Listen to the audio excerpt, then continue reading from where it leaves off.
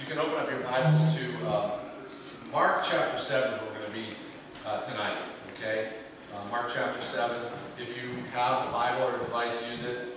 If you don't have a Bible and you'd like to use one here, any of these Bibles you see out, these orange and yellow ones, they're available to you, and you can use those. And the longer passages of Scripture that I'll share with you, the page number that corresponds with those books, those Bibles, will be up on the screen, so you can turn to it. But Mark chapter 7, we're going to be in verse 31 through 37. I'll pray with you real quick, and then we'll jump into the Bible. Lord, thank you for letting us gather here tonight. I thank you for each person's here. These are my best, closest, and dearest friends. I love them.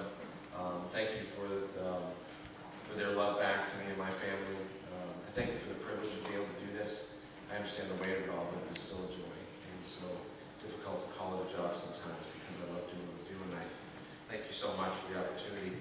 Lord, thank you for this place that we can come and gather in a comfortable setting. It's a beautiful place. Think of all the years that have gone by here, all the lives that have passed through here, all the life changes happened here as people heard the word of God over the years since the late 1800s. I can only imagine. I would have loved to have had a video camera going here the whole time, although they didn't have them back then, but that's a good idea. Wish they had come up with it then. Would have loved to see other people accepting Christ. Would have loved to see the people getting baptized.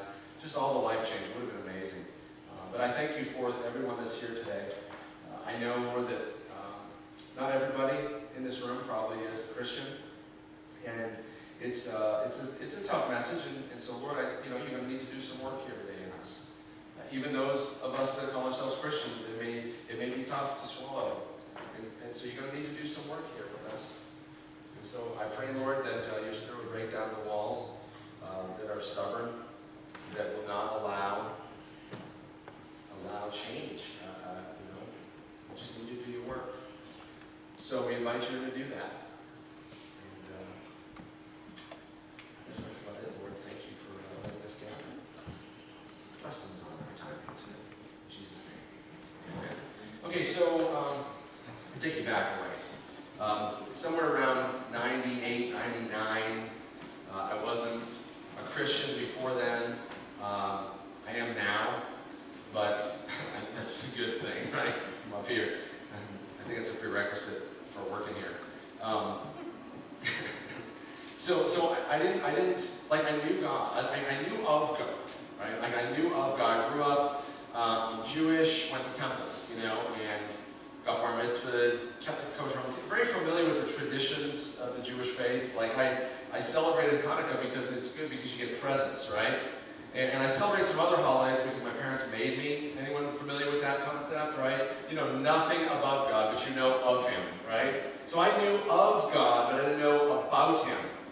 And so when I started to wonder about Him, He really started to reveal Himself to me. And what I did is I went to the source. I went to the greatest source known to man, and it's this book. And so I started reading, and I still have my original Bible. I started reading this book so that I could move from knowing of Him. Like I knew that there was some kind of a God up there that gave me some sense of moral values and some right and wrong. Like I knew some things were really wrong and some things were okay. And where did I get that? Well, I knew of God, but I didn't know about Him much. And so when I wanted to know about Him, I went to the source of Him. Like this is His book. He chose to write this book so that we would know about Him. And what happens is you start to read this book, faith comes from hearing the Word of God. And so when you hear the Word of God, even if it's spoken out of your own mouth, your faith in Him begins to grow. Your trust, your dependency, your confidence in Him begins to grow. So it transferred, it goes from knowing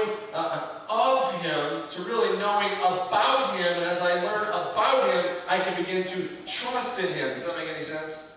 Okay, so many of you have been on that same journey for a long, long time, and I want that to continue tonight. Now, so what we're going to do to continue that, we actually started to continue that several months ago. We started this message series, Absolute Authority, right? Because we wanted to see the miracles of Jesus so we could know about Him, so we could decide whether we want to trust in Him, right? That's what we did. And I want to continue to do that right now. Now, while you're there in Mark chapter 7, I'm going to read something to you out of Matthew chapter 15. The reason why I want to do this, I told you I was going to go through Matthew, and I would go through each and every miracle, and as we got to it, we would park in that, and we would unpack that miracle and learn things from it. I wouldn't dodge and skip. But sometimes there's a miracle in one of the Gospels that's also in one of, if not two more, of the other Gospels. And I'd go to the one that I felt was the most appropriate for us. But I don't want to blow by Matthew's account that was written to mostly Jewish people before we read Mark's account that was written to mostly Gentiles in the Roman Empire. Matthew's account is this. It's actually in verse 29, and then it goes just for a couple of verses. And I'll read it to you. Just listen in. This is written to the Jewish folks. It says, Jesus returned to the Sea of Galilee and climbed a hill and sat down. I thought that was kind of peculiar. There's no value in it. I just thought I'd mention that. I thought it was cool that they included in that. Sat down. A vast crowd brought to him people who were lame, blind, crippled, those who couldn't speak, and many others. They laid them before Jesus and healed them all. The crowd was amazed. Those who hadn't been able to speak were talking. The crippled were made well. The lame were walking. The blind could see again. They praised the God of Israel. So there's a Jewish plug in there. And that's who Matthew is writing to. But I don't want to blow by that because it's like a summary of all that's happened. He's healing everything. Like nothing is too much for Jesus to do. And I want you to understand that, wrap your brain around that before we jump into the Mark account. Now the Mark account is written, like I said, to Gentiles. It's a little bit different, but the thing that's really different about it is that Mark does not spend a whole lot of time talking about the variety of different healings. It seems as though when we read this, you're going to see that he spends a lot of time talking about one of this vast crowd. And he focuses a lot of attention on this one thing. Now, most of the time when you read a miracle in here, at the bottom in these translations we have now, at the bottom of the miracle, it'll have another reference. Like at the end of the Matthew it says Mark. And so what it's telling us is that the similar story is found in that other gospel. You can go check that out too. Now when I read this to you, you're going to probably think like I did, maybe, this doesn't sound anything like the other one.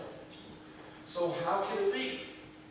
Well, the only thing I can tell you is that if you read the whole thing, like the whole page before and after, you're going to see that the miracle we talked about last week, you know, the woman who has the demon-possessed daughter, and then Jesus heals her, you remember that one? Okay, that's just before this thing I just read in Matthew, and right after it is the feeding of the 4,000. And when you go to Mark, same thing.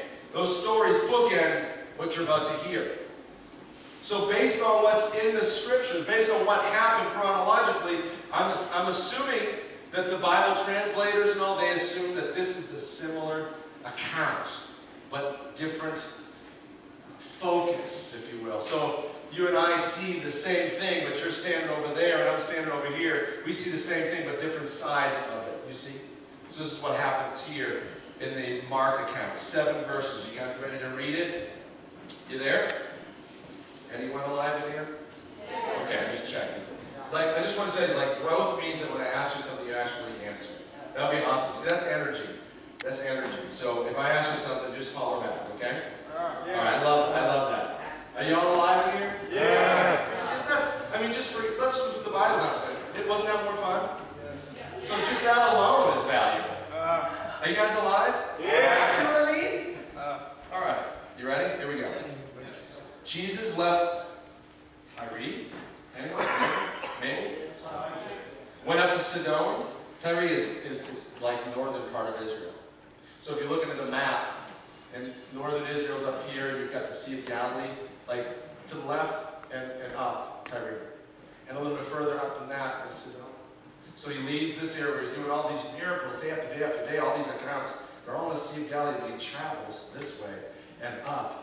And then after he goes out there, it says that he comes back to the Sea of Galilee and to the region of the 10 towns. So here again, if you're looking up here at this imaginary map of Israel, so here's the Sea of Galilee, and here's Tyre and Sidon. If you look at the bottom left of the Sea of Galilee, that's the region of the 10 towns. That's all Gentiles, for the most part, was there. A deaf man with a speech impediment was brought to him, and the people begged Jesus to lay his hands on the man to heal him.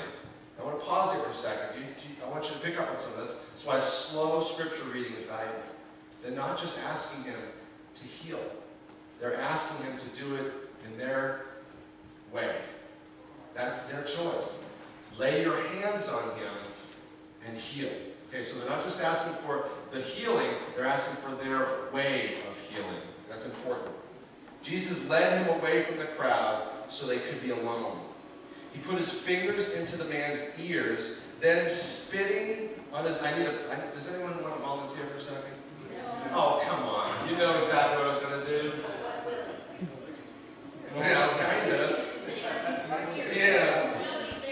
And then spitting on his own fingers, he touched the man's tongue. Everyone say you? Okay. Looking up to heaven, he sighed and said something that I can't pronounce, which means, be opened. Everyone's cool with the be open part. Like, if Jesus says, be open, and all of a sudden his ears open, you can hear. Is everyone cool with that? Yeah. But like the spitting on my fingers and touching your tongue with it, that's nasty, right? That's nasty.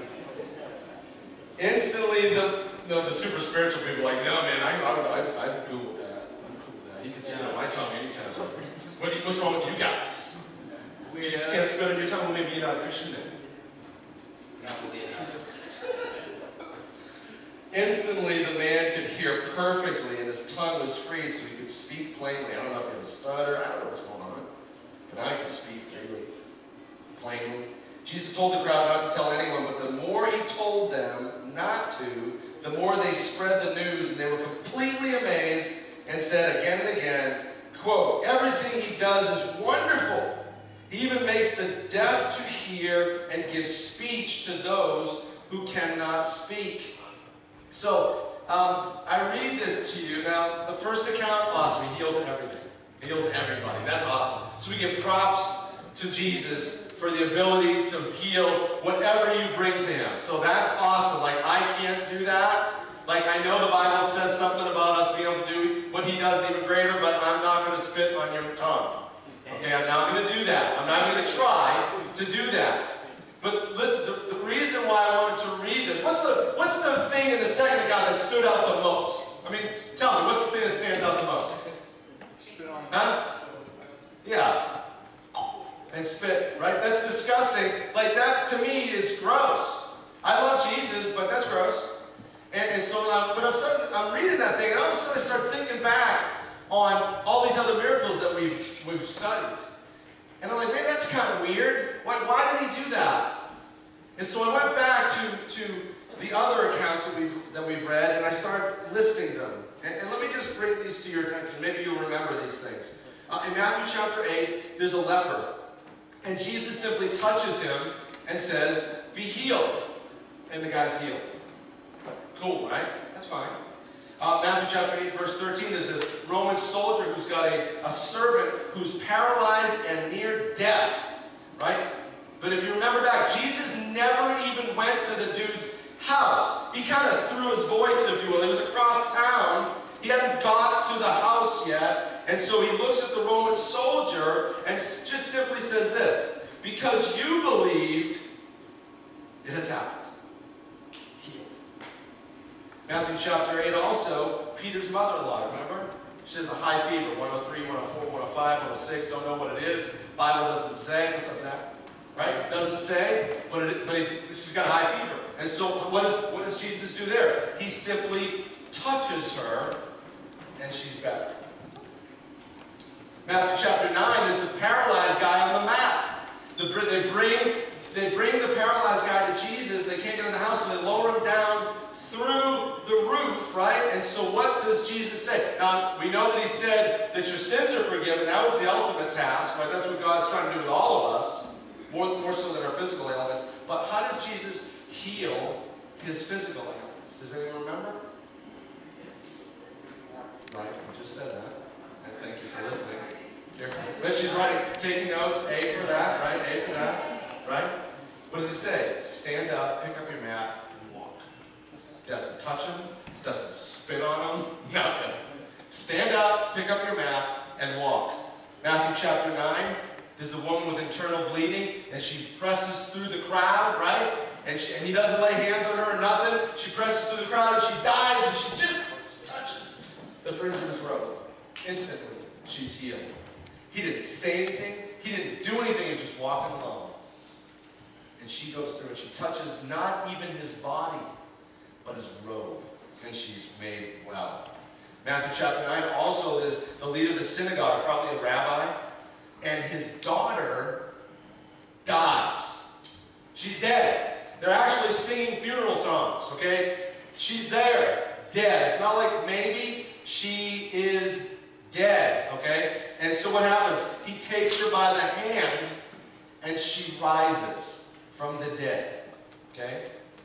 Matthew chapter 9 also, there's two blind men. And what does he do? He touches their eyes, and they could see. Matthew chapter 12, there's a dude with a deformed hand. I'm not making light, but here it is, right? There's a deformed hand. And Jesus just simply says this, reach out your hand. What's this? No. Healed. Didn't touch him. Didn't do anything. Do you see a pattern here? See, you want to see a pattern, don't you? We all want to see a pattern because we want to know how to get it done. Right? He's smiling because he knows it's true. We all want to see a pattern, but do you see a pattern here? You don't see a pattern here because there's no pattern. There is no pattern to what Jesus does. And that rubs us wrong. Because we have this insatiable desire as people to understand stuff. Because we want to own stuff. We want to control things. We want to know. We have science. We have the internet. We have almighty Google. We have sociology and psychology and archaeology and theology, the study of God. Why? Why do we have all these ologies? Because we want to understand stuff. We want to know things. I need to know this. And so I have an ology. What's up, man? Hey, everybody.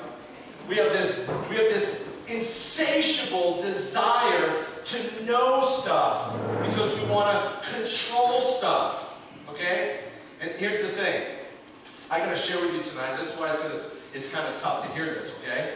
The reason why it's tough to hear what I'm going to share with you is because, like, if you go to Long's Christian Bookstore, these verses I'm going to share with you, you'll never see them on a coffee cup. You'll never see them on a T-shirt. You won't see them on a bumper sticker, okay? These are not Bible. You know, when you go to this bookstore, you see verses like, for God so loved the world, he gave his son, and all things work out for the good to those who love the Lord, because we want things to work out for us, right? I can do all things through Christ who strengthens me, because I'm a superhero. Woo!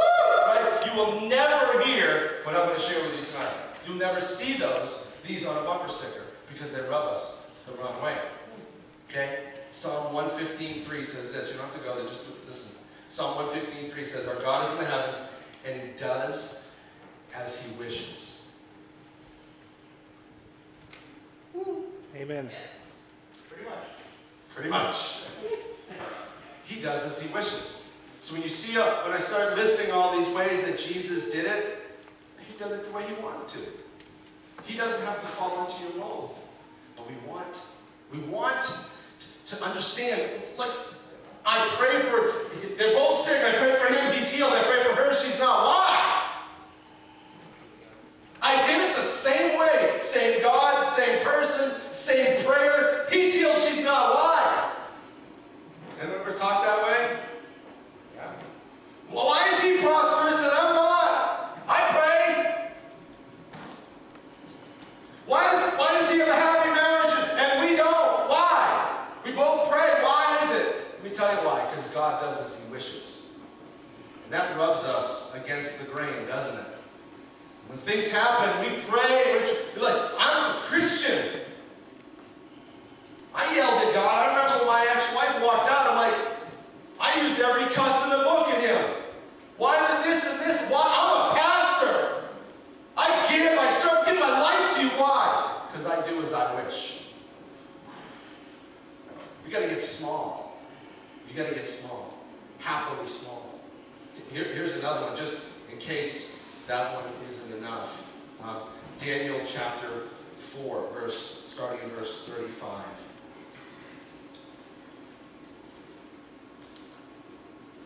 I want you guys to know about God. what we're going to do tonight. We're just going to talk about God, so you understand who He is. You can't have a good relationship with someone unless you know who they are, right? Like, not what somebody told you, who He really is. Who He really is. Daniel chapter 4. Under the inspiration of God's Spirit, all of this book was written. But in this section here, this is Nebuchadnezzar, the king of the powerful, very powerful Babylonian Empire. He's the enemy, right? But after a certain sequence of events, he writes this about our God, the God, who he didn't worship before, but now he does. In verse 35, he says, all the people of the earth are nothing compared to him. That's humbling, isn't it? That's humbling, isn't it? Like all of our great athletes, we think, you know, these guys, they go down court, they dunk, and they beat their chests, like, look at me. All these great CEOs making millions of dollars, political figures that are powerful. We're nothing. All these great scientists, all these tremendous theologians, all these deans of tremendous centers of learning, Harvard, Yale, Dartmouth, you're nothing. You're nothing compared to him. And this is coming out of the mouth of Nebuchadnezzar, one of the most powerful people who's ever lived on the face of the earth, and he's saying none of us compare to him. He does as he pleases. He does what he pleases among the angels of heaven and among the people of the earth. Does that sound familiar? That's our jump-off verse for this series. Jesus Christ says, I have been given authority, all authority in heaven and on earth. I'm sorry about my microphone. I don't know what's going on. He does what as he pleases among the angels of heaven and among the people of the earth.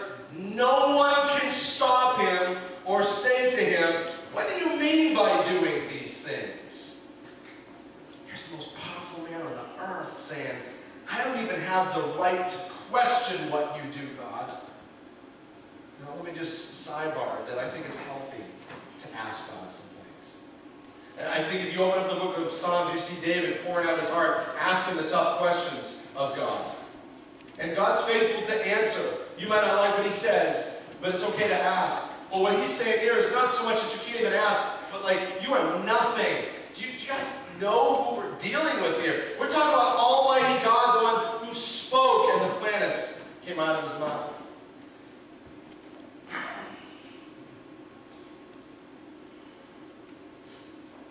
1 John 3:20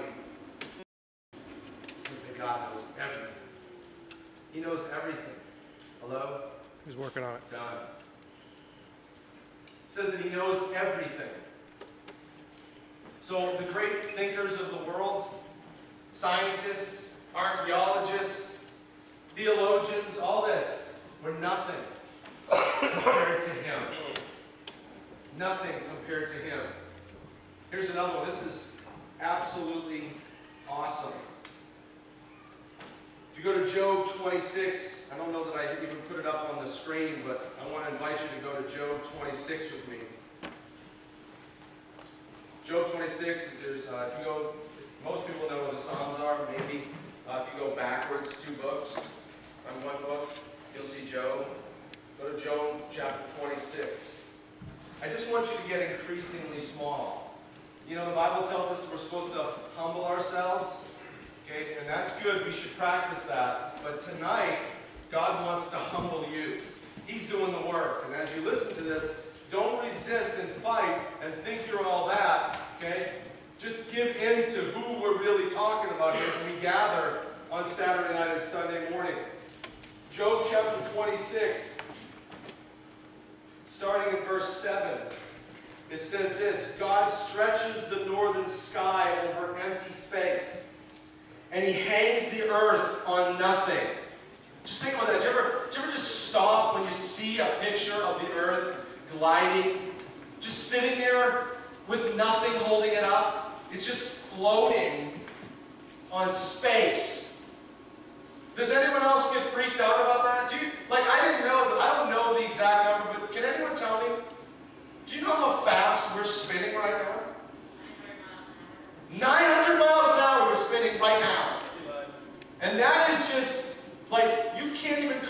thank God because you don't even know that. We don't even think of who we're dealing with here. You gonna look it up? I think it's faster than 900. It's really stinking fast, right? It's in there. Look it up on Google.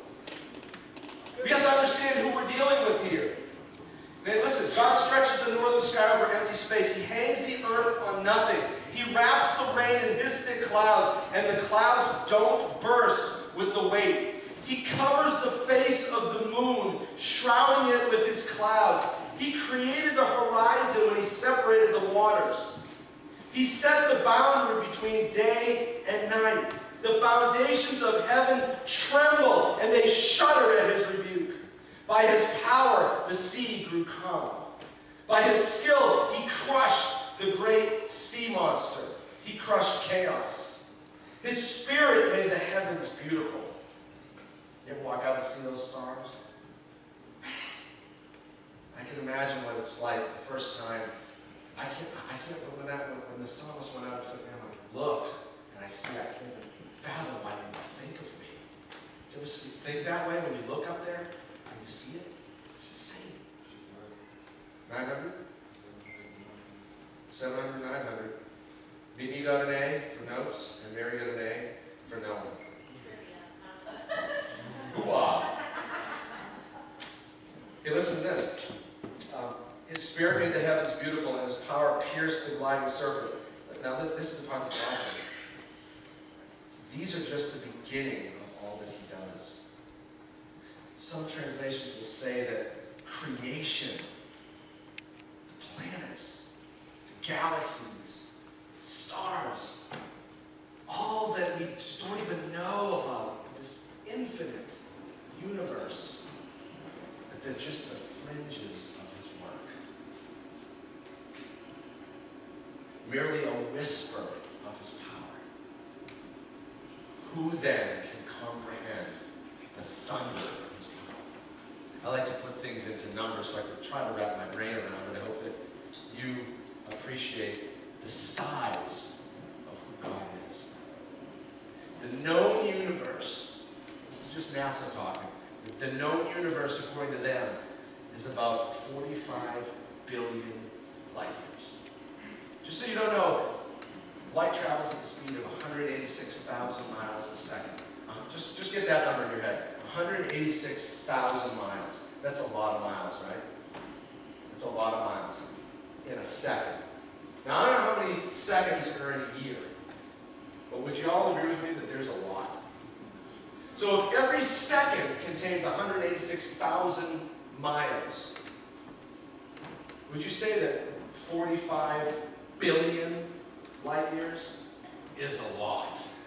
Can you even, does it make your brain swell or melt and come pouring out your ears? Okay, that's the known, this is scientists talking, okay? We don't even know. That's just their guess. That they believe it's about 45 billion light years. But yet the Hubble telescope, which is our greatest tool to see off into the universe, it has only seen 13 billion light years. The known universe is 46 billion light years. Each year has a lot of seconds, and each second has 186,000 miles in it. And yet, this thought that blows our brain is but the fringes of his work. A mere whisper of his power. The universe is mine, says the Lord. And the Lord says that this, Jesus, is my Son, and you should listen to him. And this Son said that I am the way, the truth, and the life, and no one gets to this unseen God except through me. You get another point right there. High fives. And Jesus says, well, let me tell you how this is going to get done, because it's the only way to get there. I'm going to go to Jerusalem. I'm going to be treated unfairly. And I'm going to be whipped. And I'm going to be beaten. And I'm going to be slapped, spit on, pierced, stretched. I'm going to die. And in 3 days, I'm going to rise from the grave. And Peter, who's been hanging out with him the whole time, says, no, Lord, this will never happen to you. This will never happen to you. And Jesus says, using human thinking. And that's what we do. See, everybody has a mold that they want to try to put God in. Every single person in this room has a mold. It's not that it's evil. It's just what it is. We all have preconceived notions of who God is and who He should be. Like, we're going to tell Him what to do, right? Yeah, I know you made you but let me tell you how you should do this. Do this, right? We do it all the time. Peter had that. He had a mold. No, Jesus, like, I love you, yeah, you're God and everything, but that's not the way it's going to work. It's like, no, get away from me, Satan. No, it is going down this way. This is the way it's going to be. And we all have a mold like that. Like, if I was going to write my own religion, my own thing, I wouldn't have written it like that. It would have probably represented, like, it would have probably looked more like the movie Thor, right? Good-looking dude, beefcake, right? Just jacked. He's got the big hammer, superhero. You know what I'm saying? That's what I wouldn't have done. So, like, the Bible says he was nothing to look at. So, like, some skinny, ugly dude who goes to a cross and dies. Like, that wouldn't have been the way I wouldn't have written that. That's not really going to fly, right? And Peter was the same way. No, that's not the way it's going to fly. I have my own idea as to how this should all happen. And we're all like that. Jesus, not only should it happen this way, but when you bless me, I want to be like these guys in that market account. I want you to lay your hands on them and heal them. I want to tell you how you should do it, because I'm smart. And you're not so smart, Jesus. Like, I know that you're the creator and everything. I saw you walk on water, but can I just tell you how you should do this? I got a great idea. And I want to tell you, I want to help you out with this whole universe thing. Somehow this God that can direct lightning bolts, according to the book of Job, direct lightning bolts to exact locations. This God that determines which field gets rain and which one doesn't. Somehow this creator who can do these amazing things. But, what? Like, I know you created everything, but Genesis 1:1, in the beginning God created. History, theology. History, something was made. Theology, God did it. Enough said, right? That should be enough for us to give in to His way. When He determines how it's going to happen, instead of telling Him what to do. So somehow we choose to figure out how we're going to do this. I guess the most popular way that this is all going to go down is that I'm going to be good. I'm going to be good. If we're good, we're going to get in. Like, there's a stone cold atheist out there that does not believe in God, doesn't believe in heaven, doesn't believe in hell, don't believe in nothing. They just want to know where they're going to get their next six-pack. That's fine. That's it. But most people, would you agree, they just want to go to heaven? Because they don't see it, they don't know what it is, but they want to go there. They have no clue, but they want to go to a good place. But unfortunately for most people, it's an earning thing. It's a performance-based religion. And if I'm good enough, I'll get in. My mom's that way. You guys should pray for her. She's steeped in the Jewish religion. She feels like if she's good enough, she'll get in. I'm kind of a jerk, like I dig her. You know, I give her a little dig. Man, what if you just come on one shoot? That would suck, wouldn't it?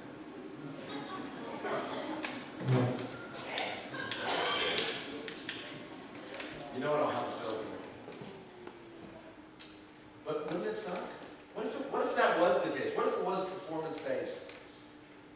Listen, nowhere in that book does it tell you like how many good things you've got to do. I don't want to serve a God like that. I don't want to serve a God that keeps me hanging. I don't need any cliffhangers. I don't have to worry about, I don't have to keep a journal of how many nice things I did for you guys so that I can get in. That's just not the way that it works. But God decides. Do you know in Joshua chapter 10? This is insane. In Joshua chapter 10, there's the story of Joshua leading the people of Israel, and they're fighting the Amorites. Like back then, they didn't have like laser technology and infrared goggles, and you press a button in Virginia and you bomb someone in Siberia, and the bomb lands on a mat behind with perfect radar. You know what I'm talking about? Like that's what we do now. See, back then, you'd go out during the day because you could see. You'd grab a sword or a spear, and you'd start fighting with each other, and whoever is still alive, they win.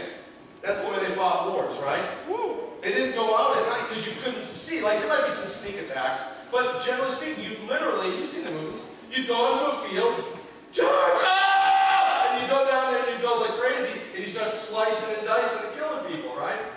So what happens is, in Joshua chapter 10, so that they can defeat the enemy, like to be done with it, he stops the earth's rotation.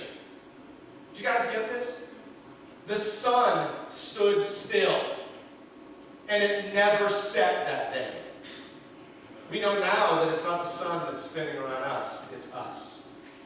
So he stopped the earth's rotation so they could win. Do you guys know what we're dealing with here? Flippant attitude and approach to faith. This is the God who stopped the earth's rotation. But yet, we still want to tell him what to do. And we want to put him in a box. He spoke to the darkness and it was light. He spoke to the storm and it stopped. He does as he wishes. That is God. And I need you to know this because I want you to know him. Not know of him. I want you to know him. I want you to be intimate with him. I want you to understand who you're dealing with here. The importance of understanding who he really is so you know how to interact with him. Okay? That's why we do this. So I want to get to the nitty-gritty of tonight. Okay? This is why we're here. We see that he heals people in different ways, right? And he does it as he wishes. So here's the nitty-gritty of it all. Psalm 115 last week, and I shared with you. It tells us who can worship him, who can stand in his presence. And do you remember what it says? It says this, that the blameless can. The blameless can stand before him and worship him. Who's blameless? No one. No one is blameless. Every single person, including myself, we've all done at least one thing wrong. We've all done something wrong. And so therefore, because we've done something wrong, it doesn't matter how many good things you've done. If you've done something wrong, you are not blameless anymore. The reason why I want you to understand this is because we need to know who God is. We need to know who God is. And God says that this is the way it's going to work. Only the blameless can worship. Only the blameless can stand before me. And all of us have done it. So none of us can stand before me. Not one person on earth can worship. Every single person can have it. But yet, because he loves you, he sends his son to pay the price. He sends his sinless, perfect Savior Son to take your place, to take your spanking.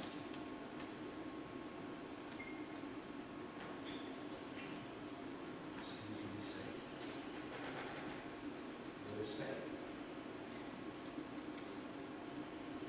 Last week I shared with you a verse, Colossians chapter 1, and I'll go back to Colossians chapter 1, verse 21, 22. It tells us this. Gives us light as to what saved is. It's a churchy word, isn't it? Thrown around. It says that you were God's enemy, separated from him. That's unsaved. Unsaved means you exist, but you have no connection to the living God. You are his enemy. And if we think it's because of the things that we do that get us there, that's not true. But I'll tell you what, it's the things that we think and the things that we do that get us separated. It says right here that you were his enemy due to your thoughts and actions. Yet now he has reconciled you back to himself. Saved. That's it. So it's very, very, see, a lot of people would say, well, what does it mean to be saved? There it is. So now you know. At one time, because of your thoughts and actions, because they were evil, because they were wrong, they were selfish, they were greedy, they were mean. Because of those thoughts and actions, you were separated from God. Yet if you've said yes to Christ, there's good news for you. It says, even though you have these nasty thoughts and actions, yet now He has reconciled you to Himself, brought you back. That's what reconciled is. Put you back into proper relationship with Him through the death of Christ in His physical body. Now, as a result of this, He, Jesus, brought you into His own presence, and you are holy and blameless as you stand before Him without a single fault. Now, there's something very, very important in those words. And we're going to dive into this a little bit more next week at Easter. But everything He says, listen to this. As a result, He has brought you into His presence. You are holy, you are blameless, and you are without single fault as you stand before Him. It's all in the present tense. See, a lot of people live like, here we are now, I'm just doing the best I can now, but someday I'm going to be in the presence of God in heaven, and all things will be better then. But what the Bible really says, that's not true. What the Bible says is when you said yes, and you bowed the knee to Jesus, because of what He did on the cross, He has brought you right now, right here, right now. Right here in this building, as you sit, Jesus, right here, right now. And as you are standing before Him now, you are blameless, without a single fault. That's a reason to celebrate. That's a reason to celebrate. Somehow, American culture kind of twists this. I mean, that's good news, right? You don't have to earn it. But the American culture kind of twists this because what's happened is Christianity became like the normal way that certain people act. Like Christians act a certain way, behave a certain way. And what's happened is that, for lack of a better term, you can plug in your own term here, but jerks can't be Christians. You can change jerk for whatever you want. Let's keep it clean, okay? But there's some ramifications here. I want you to think about this for a moment. The reason why that's very, very twisted is because some people feel as though, because of their thoughts and actions, because they've been so yuck, that somehow they can't get in, and that somehow God would not forgive them of the things that they've done. So let me bring you back for a moment to the DNA of this church that was built off of a verse of Scripture that said something along the lines of scumbags welcome. Where it didn't matter who you were, it didn't matter what you've done, that if you embrace Christ as Lord and Savior, He'd forgive you of your sin, and you would have a relationship with Him. I got the blessing of sharing those words with 250 million people worldwide, and I share those words with you tonight. That's good news. And see, when we think that we can't get in because of what we've done, then we don't know God. We don't know God.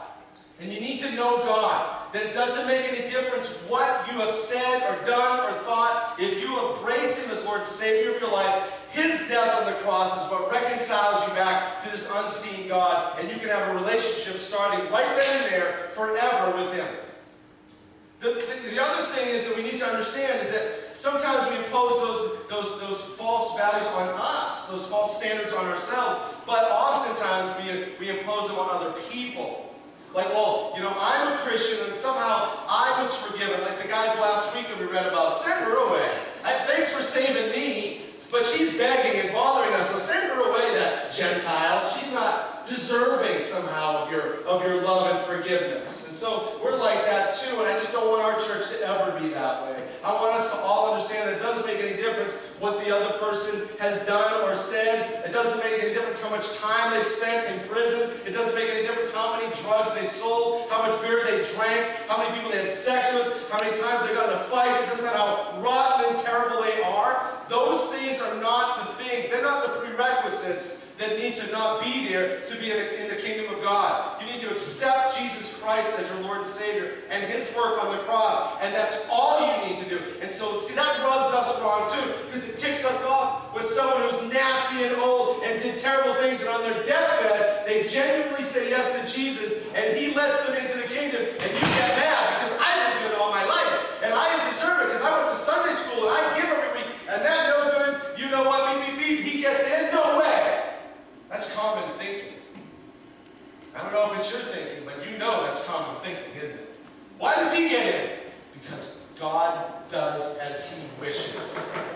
And you got nothing to say about it. Who can dare ask him and question his ways? It's his ways. And that's what he does. That's what he does. So the question is, for you, are you a Christian? Don't lie here. Let me clarify. Are you a Christian? Is your entire eternal relationship with the living God based solely on the work of Jesus on the cross?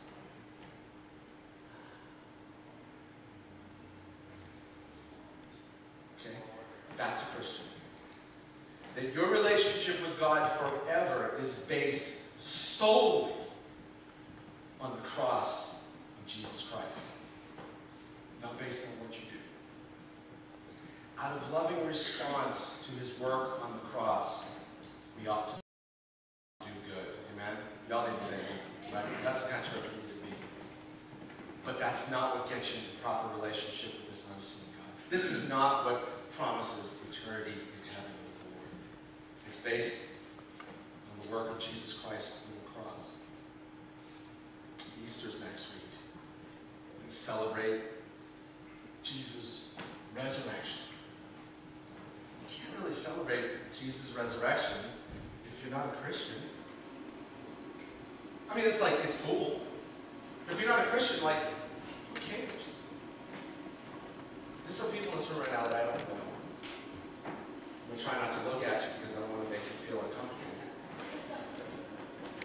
But we're a mere church. So most churches build up to a crescendo, and the piano starts playing, and the choir starts singing, the bells start ringing, and we're going to come to the Lord. No, not here. Woo! Unashamed.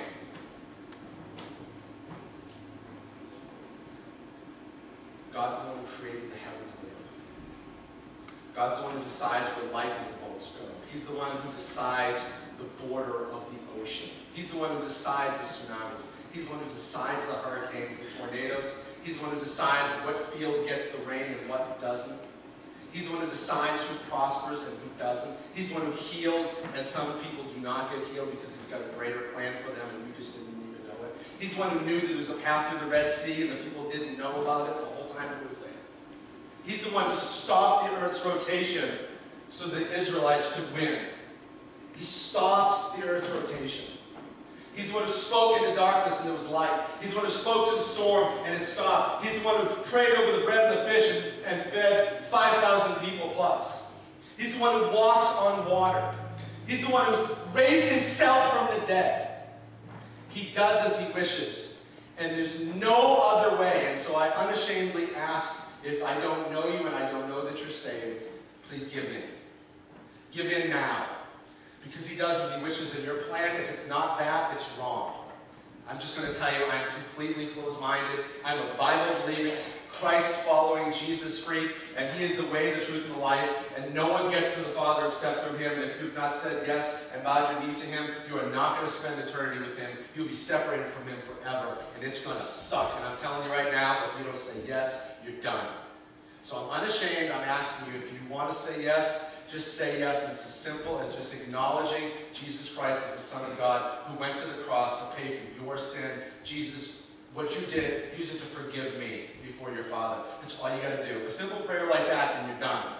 I want to know about it before you leave, if that's the decision you've made. But let me tell you something. He's God. He's God. And he does as he wishes. And that is the plan that he's laid out before you. We all deserve death and hell, but thank God he even gave us away, right? None of us deserve it. We're all filthy, rotten scoundrels. None of us deserve glory and beauty in heaven. But he gives it to us. He gave us away. And he let us know that way, which was really nice. Didn't leave us hanging, right? That was awesome. So accept it, please, I beg you. Easter's big, right?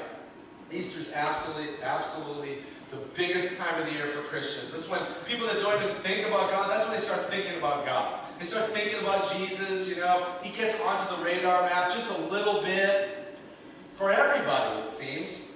And the resurrection is huge, right? The Bible says that we have the same Spirit living in us that raised Christ from the dead.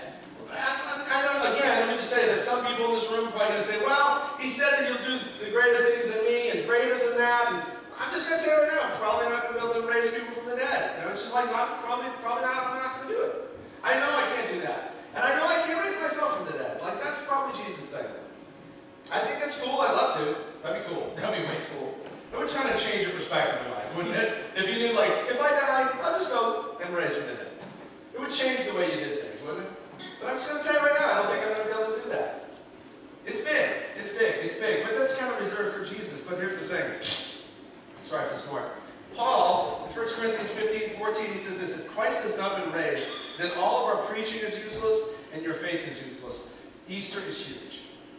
It's kind of huge for me because, like, this is what I do for a living. Y'all pay me to do this. Like, this is what I do. If there's no sense in it, that'd be kind of stupid. Like, what am I even doing here? Why are you even all here? And why am I spending all week studying this foolish book if Christ didn't raise from the dead? Good news. Good news, right? Historically speaking, outside of the Bible, we know that he did. So, whew, pressure's off. We know that he did, okay? We know that he did. Christ has to live. Christ has to live because hope in a God that dies, it's going to make you lower your head. Kind of lose hope, don't you? And like, if you could die, why would you put hope in him? That's why I'm saying Thor. Right? Thor would be better. So Jesus has to live to make it worthwhile, to celebrate, to actually follow him as God. He has to live. Because if something, anything, can take him down, then he's not really God, right? Don't you want to worship something that's strong? Like, I want to worship something that's strong. So like, during Easter, we celebrate God's power, his ability to overpower death itself, proving that he's sovereign over the strongest thing that there is in this world, death. So that's awesome, right? Like, I can worship a power like that. I can worship a dude that can say, death, and he rises from the death on his own. Out of the cold tomb, 3 days. That's really not just kind of dead, that's super dead. And he rises from the grave himself. Like, I can worship a power like that. I really can. It's amazing. But Easter's important. I don't want to make light of it. I want y'all to be here next week. It's going to be awesome. The kids are going to be doing it. It's going to be a great week. It's going to be an amazing week. But listen, on Easter, we celebrate God's ability. Like, I know that the life spirit lives in me, but I can't do this. So we worship and we praise him for his abilities. We praise his resources, if you will. His ability to do something is incredible. And we celebrate that on Easter. But the cross, Christians fight about this too. What's the most important part of Christianity? Well, without the resurrection, without this, without that. Everyone has their own view of Christianity, what the most important thing is. But on Easter, we celebrate his ability, his resource. And at the cross, we celebrate his willingness to use them. To me, that floors me. That floors me. See, how many people in here right now, you don't have to raise your hand, but how many people in here right now have enough money in their bank account to write somebody else's mortgage this month? You all know who you are, right? How many of you would? That's why I think the cross is awesome. Because we understand that he can take lightning bolts and direct them onto that book, right? Or he can hit that cupcake and be careful. He can do whatever he wants, right? He decides that the Earth's rotation stops. We're amazed at his resource, his ability to rise from the dead. That's incredible. So he's an amazing God of endless resource. But at the cross, we celebrate his willingness to die for you. That's insane. That's insane. I consider myself a pretty nice dude. Y'all are nice. How many people on there, seriously, don't show your hand because you want to be a show-off. How many people on there would die for me? How many of you would die? And Corey's like, maybe make him some cookies. I'll eat those cookies. I mean, seriously, like, we make light of our faith. Like, well, I don't know what we make light of our faith sometimes.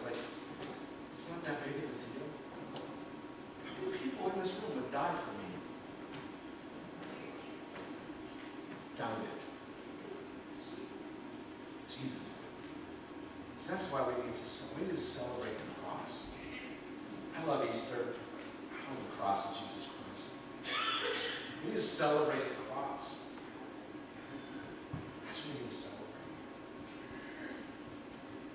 It's an old hymn, and we're not a hymn singing church. It's from the old rugged cross. And I'll leave you with this. This is what it says. In that old rugged cross, stained with blood so divine, a wondrous beauty I see. For 'twas on that old cross Jesus suffered and died to pardon and sanctify. Maybe we should be a hymn singing song church once in a while. That's pretty good. Why not? Don't get carried away. We need to celebrate the cross. I don't know how to, I felt like I was going to end there, you know, but I feel like I love you guys a lot. You're my whole world. You're my whole world. And if there's one gift that I could give you, I don't have much to give, you know. I'm not a wealthy man. If there's one thing that I could give you, there's a greater sense of what Jesus did. That's insane. I'm not here to guilt anybody. That's not what we do. It's not about guilting people into loving you. When you think about how he wants you to serve, he wants you to be generous for other people, how he wants you to respond to him, just think for a second. I want you to do this. This is the time we open up, we take out that card. And think about, you know, what does it mean? What do you want me to do in response to this thing, Jesus? What do you want me to do?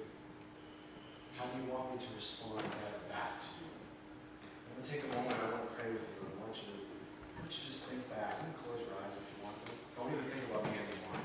Just think about the Lord. Think about the cross. Think of what he's done. Just think of the crazy act of the cross.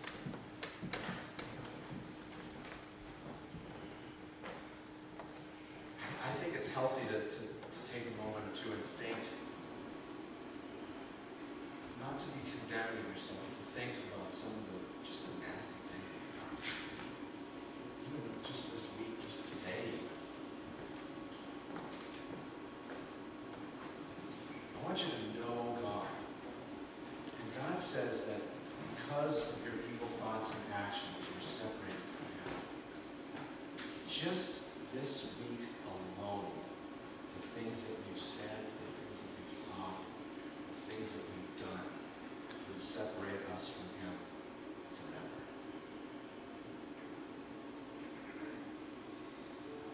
Yet, God showed his great love by sending his Son to die for you while you were sinning. To me, that just blows me away. Some of you might be thinking, you know, I came to church to hear something new this week. I wanted Moses to be up there screaming and yelling and getting all excited about something that I've never heard before. Yeah, but what's better than this? Seriously, what is better to reflect on the one who made the sun stand still, the one who spoke into the darkness and it was light, the one who created a universe that's 45 billion light years big, yet loves you enough to save you. So you can be, let's just say what it is, happy, joyful, hopeful, peaceful, not deserved, granted, out of love.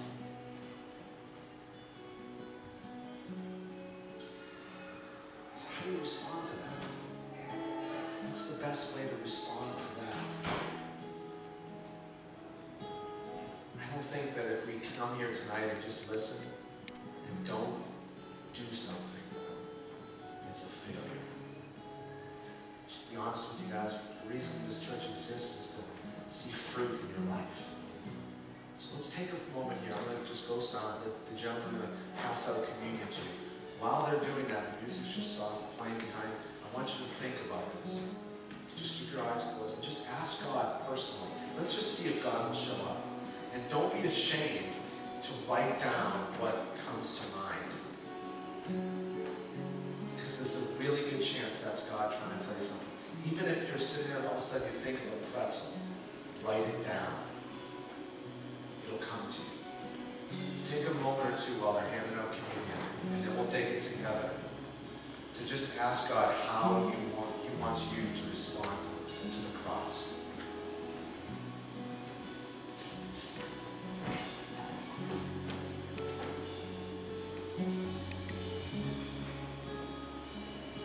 Mm-hmm.